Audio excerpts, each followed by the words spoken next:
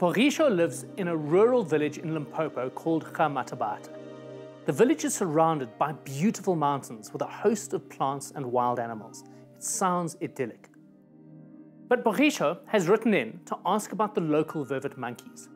When food is scarce in the mountains, the monkeys come into the village to raid the crops and houses. The villagers have noticed that the monkeys aren't scared of the women who tend the fields, but will run away if a man approaches them. Porisho wants to know if this behavior is normal. The answer is an indisputable yes. Anyone who's been to any of our national parks will be familiar with the daily raids by monkeys and baboons on the various camps.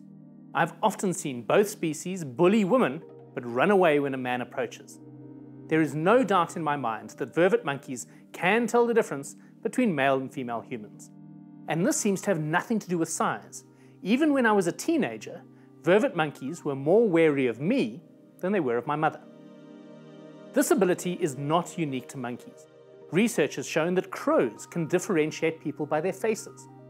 Research conducted with masks showed that crows would scold masks they recognized as being dangerous from previous experience, and actually got worse over the years as other crows learned from their friends.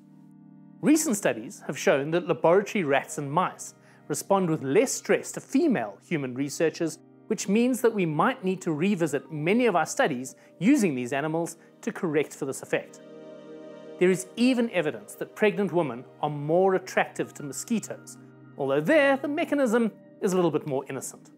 Pregnant women, and indeed men, are larger, give off more heat, and breathe out more CO2, all of which makes them more attractive to mozzies. So it seems that wherever you look, animals can differentiate between male and female humans in different ways.